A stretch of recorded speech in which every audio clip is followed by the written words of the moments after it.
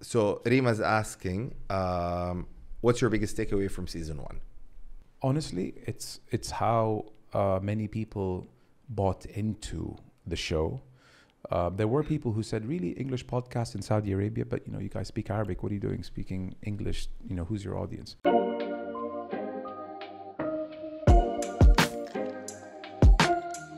We hear it all the time. You are what you eat. One of the reasons why we partnered up with AZKA Basket. They were founded by AZKA Farms on the principle that healthy food grown and cultivated locally and sustainably is an essential part of healthy living. So AZKA Basket has these 4 pillars which they take a great deal of pride in: quality, clean and fresh produce; environment, seasonality and locality; fair trade, ethics and fair treatment; and finally empowerment, transparency and support. So this is what the homepage looks like. It's super user-friendly. It took me about 3 minutes to sign up. You've got these 4 simple steps to follow to see your order through. And now for the fun part, start shopping. As I touched on earlier, everything is super user-friendly, laid out. In just a few clicks, you have put together your basket that is fresh from harvest. Bismillah ar-Rahman ar-Rahim. Welcome to the Mo Show podcast. Today we have a very special episode. It's the Saudi National Day episode. And today the tables have turned. You're in the guest chair. I'm in the interviewer chair. So we have something very special today for everyone. We are going to get to know Mo behind the Mo Show podcast. And we did something very special where we asked his 35 guests to send out questions. Some of them replied, some of them not yet. We're too busy. So we have a few questions that we're going to go through. And obviously, you can always put in the comments any questions that they want to know about you, and you will gladly answer. For sure. But today we're going to do a few things that came from your beloved guests. Mm-hmm. And from you, Mr. Inaugurator. Yes, I was episode number 1. How good does it feel to say that? It's honestly, seeing you now with the success that you have and all of that, I'm super proud of you, Mo. Habibi. And I mean, I know you're going to go to places with this thing. You're already there, but still. منها إلى الأعلى. Thank you. I don't take that lightly. It means a lot to me. طيب, so we're going to start with episode 4 and episode 30. مريم مصلي وداني عقيل. They have a question that is very similar. For the record, I haven't seen those questions. They were communicated to you, so perfect. Godspeed. طيب. So, what made you want to tell people stories? What made me want to tell other people's stories? Absolutely. I think it all stemmed more from our country being misunderstood. Whenever I'd travel as a youngster, when I was in school in the UK or in the US, when I'd say that I'm from Saudi Arabia, they'd double take, like almost take their glasses off. So what? Where are you from? You grew up where? Well, I grew up in Saudi up until the age of 11. Okay. And then my family shipped me off to the UK. Okay. So it actually started from there. So you went to boarding school? Boarding school, yeah. Okay. Boarding school in the UK. I was 11 years old. Rugby school? Well, we played rugby. I was at a school called Papelwick in Ascot, next to the racecourse, the famous racecourse. So, I used to get a lot of, are you really from Saudi Arabia? So I think it was like a complexity that I carried from a younger age. Okay. That fast forward 23, 24 years later, I was like, you know what? I am not convinced by how our country is represented abroad. And if I can just amplify are you really from Saudi? And I give them my answer. If I can amplify that to whoever listens to this podcast, I can change the perception of Saudi Arabia. And it starts with, let me hear your story. Amazing things happen in Saudi by Saudis. Let me spread your story, whether it's Delma Melhas, the horseback rider, the show jumper, or whether it's Uthman al-Mullah, the golfer, or it's never ending. Everyone that I had comes with a story. And I just wanted to amplify that to the world who never really had the right idea about us Saudis. Type, how do you choose your guests? I think that's the hardest part. choosing the right guest. Alhamdulillah, I don't feel like I, made any mistakes in any guests that I did choose. I think it comes down to having a story. Like, what is your story? Your sister climbed Everest. She was episode 3. She was like the first name, the brand name. Raha, to me, is a brand name. She was the first brand name that agreed to come on the show. And it was actually hard to fill her shoes in the next couple of episodes because, you only have one first Saudi to climb Everest. But it was from when I had Raha on that I realized now I need to have people that come with a unique story that other people would be interested to hear, and it makes interesting content. Type. By the way, the hardest thing is choosing the guest. Once the conversation starts, it just keeps rolling. But choosing it feels very weird for me to be on this side of the table. Sorry, you're stuck there for the next hour or so. It's not easy. So it's quite refreshing for me, by the way, to be on this side. Really? Okay, Yeah. good. I love your sweater, by the way. Thanks. Yeah. I still don't have that. No, I'll send you some. So to your Gareth from episode 5 is asking, what habit is most responsible for your growth in the last 12 months? Sorry. I was always worried about what people think about me, and it was never my intention to go public with anything. Like, all my social media accounts are private. I enjoy public speaking. Yes, I always did. But I remember when I was uploading your episode, the first one, I was at home. It was around 10 p.m. Which one? Episode 1. There's an inside joke. So yeah, it's brilliant. It's not an inside anymore. So once YouTube was like 10, 9, 8, and boom, you're there. In my mind, I'm like, oh my God, people are going to judge me. How am I going to take people's criticism of me and my product, or the Mo Show podcast? Is it going to be ridiculed? Are people going to take it seriously? But as the episodes progressed, I realized that everyone's going to have an opinion. I don't know, one podcaster said that in a room of 10 people, not everyone's going to love you. Absolutely. All right. And when you put yourself in public, you have to also go by that same narrative that not everyone's going to love you, and that's okay. You have to be okay with not everyone appreciating your content. But guess what? There's going to be a lot of people that do appreciate you and value what you do. To answer Gareth's question, I think I grew the most in not caring about what people think, because I still do, but I think not letting people's opinions affect me the way it used to before I started this. Type. Is that a good answer? There is no good or bad. There is your answer. You are quite the moderator. So Mashur, who is the dear friend, was asking, what sort of responsibilities do you feel towards representing your kingdom in the best way possible to the world? And he touched upon that, mashallah, you currently have more than 100k followers. So what sort of responsibilities do you have, or do you feel you have, with this platform? I think when you have any platform, Mo, whether it's 1,000, 10,000 or 1 million, it comes with responsibility. All right. Yeah. You'd be surprised. He plays for a team that I'm not a fan of, but I really respect him as a human being. LeBron James. Okay, he's a person that. He plays for who? He plays for the Lakers. The Lakers. So from the age of 18... Wasn't he with the Cleveland... He was with Cleveland for the longest time, okay. And then he went to Miami. All right. And then now he's with the Lakers. Okay. I appreciate this guy as a human being. Mo is a very, very huge fan of the Celtics. Celtics, yeah. Basketball. So you know. Yeah. Throw it out there. So LeBron, from the age of 18, Mo, he was in the spotlight, all right? And he has never put a foot wrong. He never got in trouble with the law, never had any issues that many of these, NBA stars or professional athletes that come into money find themselves getting into trouble for. He's never put a foot wrong. And he always talks about the responsibility that comes with having an audience and a platform, because you have kids who look up, to aspire to be like you. Not only kids, but people, your own age, if they see you wearing something or eating something or drinking something, they're likely going to do the same.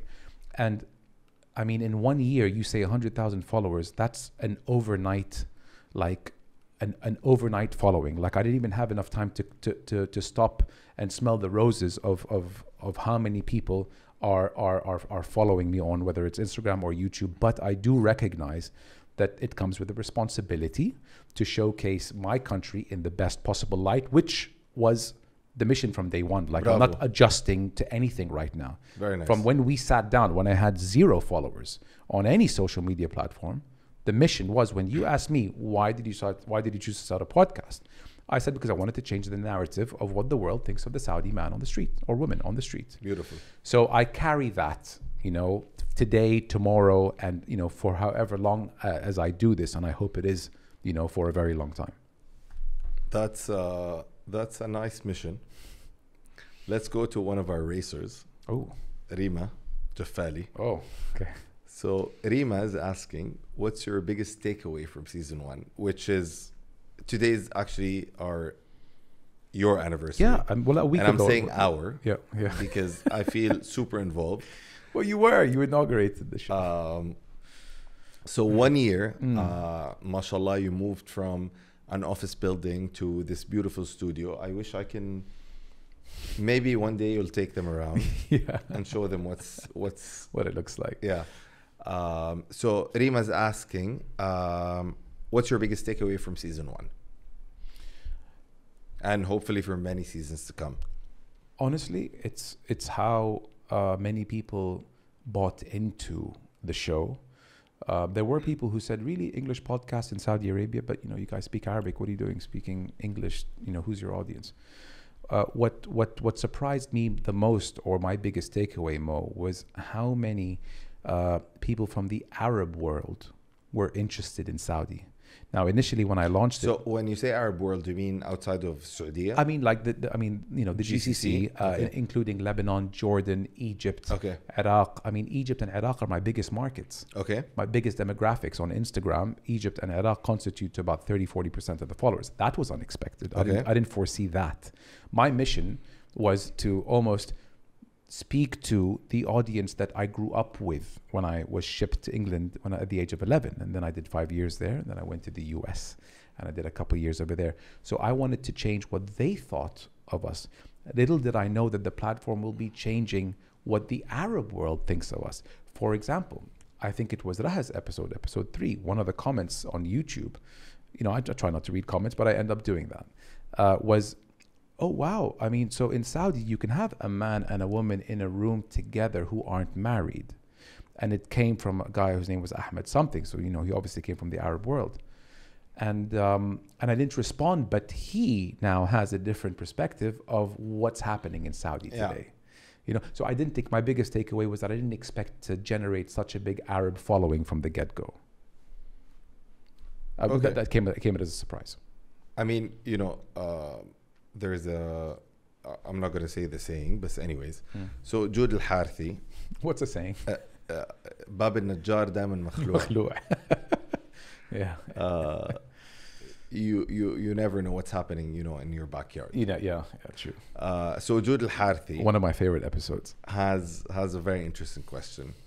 And I apologize for constantly looking at the computer because I need to see the questions. What does the Mo Show mean to you on a personal level? So I know that you're super passionate about it and you've built this studio around that dream, and you're super eloquent when it comes to speaking to people. You bring out the best out of people, and your 35 episodes have been really insightful. Thank you. Especially episode number 1 was just amazing.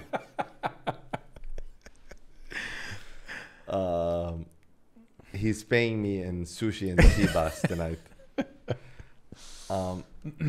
What does it mean to you? I mean, we've spoken about this, beforehand. And you're one of my best friends, and we've spoken that you want to start a podcast and you want to go for it. Take us through the journey of, we were speaking earlier and you said, just go for it and,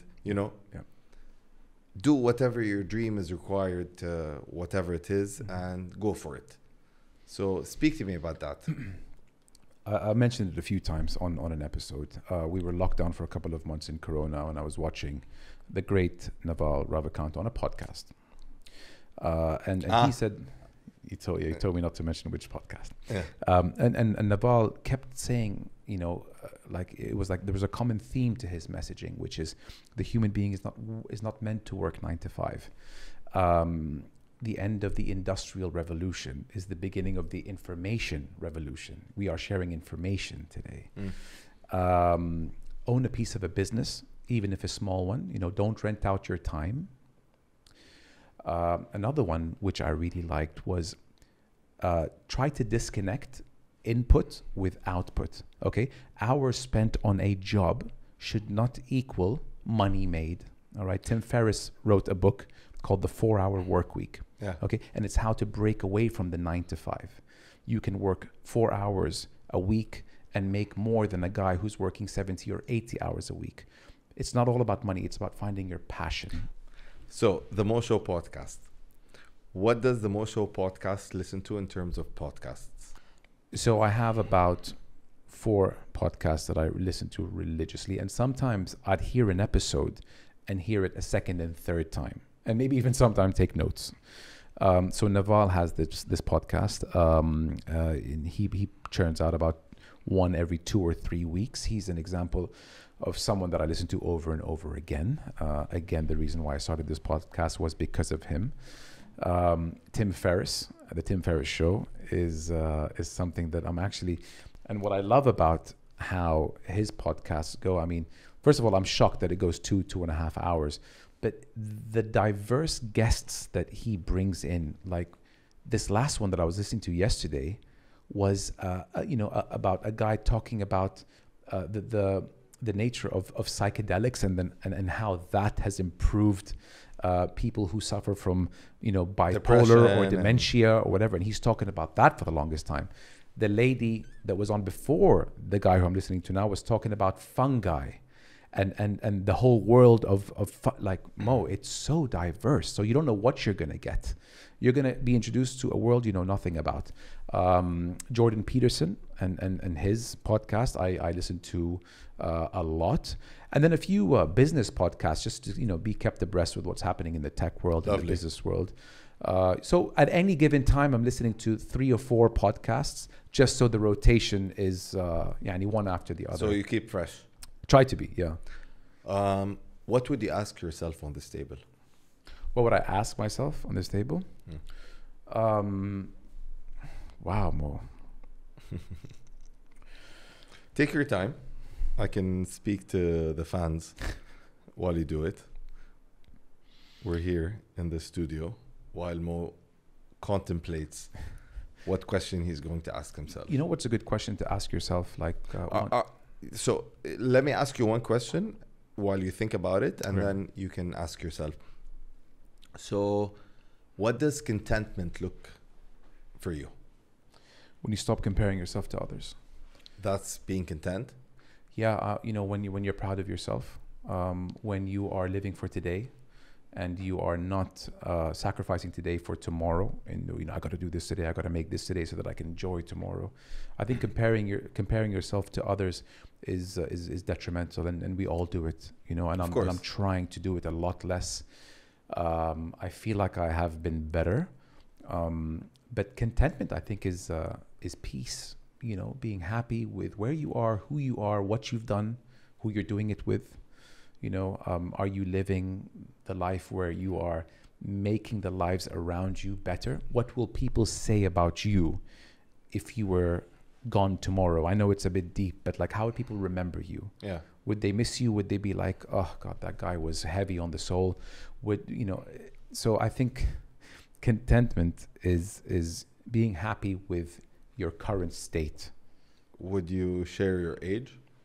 37. 38 next month, October 4th. Yeah. Happy birthday. Personal questions, by the way. Shwaya. So tell me, what's the question you would ask yourself? I mean, honestly, it was actually the answer to your question is, what is contentment? What I would ask myself once a week is, Mo, did you do enough during this last week for you to be proud of yourself? for you to be happy with yourself? I don't think it's a question that I'll just ask myself once. I'd like to ask it like every Friday or every Saturday at the end of every week. What did you do this week that made you happy? What bad decisions did you do this week that made you unhappy? And I think you always want to have the ones that made you happy outweigh significantly the ones that made you unhappy. Did you grow? Whose life did you touch? Whose life did you improve or make better? Would you like to share what your current career is? So I in the oil and gas sector. Of course. And I've been there for 11 years. I hold a marketing position. And yeah, you know, I am there 9 hours a day, 5 days a week. Do I love it? Some days are better than others. You know, am I able to juggle? I'm asking myself questions. Am I able to juggle this and that? Yes, I am for now. Of course. What time is it? It's 9:30. Where is my passion? This is my passion. Bravo. This is my passion. Family? A wife. We've been married for going on 8 years this March. MashaAllah. And we have a 4-year-old boy named Adam. Whom I played with today. Yeah, he did. I actually remembered you when I went upstairs. He was like, I saw Ammu Mo. I'm like, no way. Did you tell him? Did him like, I'm Ammu Mo? You know, he knew me. He remembered, huh? He introduced me to all his toys. Amazing. So, I mean, from a personal level, I love the Mo Show podcast, and I'm not being biased at Thank you. all. I actually subscribe and I listen to all the episodes. Finally, you subscribed. God. Thank you for having me and giving me this opportunity to be on this side of the table. Thank you. It's been real. It's been a pleasure. I couldn't think of another person to do this. Thank you, Mo. Any parting words that you want to give? No, I think I spoke enough, Mo. I mean, listen, this is what I like about this is it's very dynamic. So if we did not deliver on today's episode, the special National Day episode, please tell us. I'm going to get you back next year for the... Of course, for year 2. I'm expecting that. By the way, that's an idea. Once a year, we check in and we have an open mic session about how was the last season. Yalla. You know, what are your takeaways? We're going to do that. So is each season going to be 35 episodes? The first one was. I don't want to, you know, be stuck to such a commitment, but 35 seems to be like a decent pace, which was one every 10 days. I think you should do it one every week. Mo, I need to be doing this full time for me to do that. No. One every week? Yeah. Every 7 days. Once a weekend or whatever. Choose a day, Wednesday. وخلاص. There are so many interesting individuals. True. There are. In Saudi. There are. I mean, we are on a trajectory that's just incredible. Do you know, no doubt about that, and especially with more tourists flooding in, you know, you can capture, you know. But the issue, what might stop me, Mo, is that whenever I want to shoot an episode, it has to happen in the studio. That's which is a good thing. But What's bringing people, it can't be done like, you know, the way Nada Ba'ish, and bless her, how she has her. You need to interview her. She promised me she's going to come on the show. Can't wait. Nada, this is for you. Give me a date and time. So the way she does it is that it's done on Instagram Live and you know wherever you are. So her flexibility is easier. But for me, you have to bring them into the studio, and then we got to edit it and then translate it, and then it's a bit of a stretch. But you know what? I will push myself, and I appreciate that comment. Yeah. And maybe I do churn out 4 episodes a month. Yeah, we'd like to see more content. We'd like to see more interesting people. Mo, thanks for handling this. Mo, thank you so much. I hope I did a good job. You killed it. You did really well. Any more questions? Did we get through all of them? I believe we did. Something you want to know about me that you don't know? يعني, that's a difficult question. I know you quite well. Do you want to share something that you feel, you know, people that are listening want to... like we covered family, career, which is fine. Maybe on a super personal level, people don't know this about me, but I lost my dad at the age of 21. Yeah. And all my closest people around me had their fathers at the time. How did he pass? He passed from lung cancer, smoking cigarettes. All right. And of course, after seeing what he went through, I was like, I used to smoke the odd cigarette. I'm like, that's it, never again. But for anyone who has lost a parent or a father figure, what I realized that it did to me is help me become more independent and realize that no one's going to save you over here. It helped me grow up, and become a man to the best of my abilities and mature a lot. So this is something that I carried with me for a long time. I felt that, losing my father at 21 was very young. So anyone out there, who lost a parent at an even younger age, times are tough now, but that would only mold you to become a stronger person as you grow up. It's the hardest thing to do, trying to figure out your own path in life. And actually what it taught me was how to be there for my son as an example, as a leader. Like if I had my father till today, I don't think I would have been as good of a father as I am to Adam. Yeah. Does that make sense? Because I lost it. So I see my son having it. So I just want every day to count. You see yourself compensating for my loss in him. Okay. Like I want him to have, I want to teach him as much as I can, even if he's only 4 or 5. I want to teach him as much as I can because, not to make it deep or anything, but like I wasn't guaranteed my father beyond the age of 63. Adam's not guaranteed to have me, we can't guarantee it. Absolutely. So not. it's down to me to instill the knowledge and show him the way and teach him, the right morals and what to expect out of life. So what's the best lesson you think you want to teach him? To keep your word. Not everyone's going to want to have the best for you. And choose your friends wisely.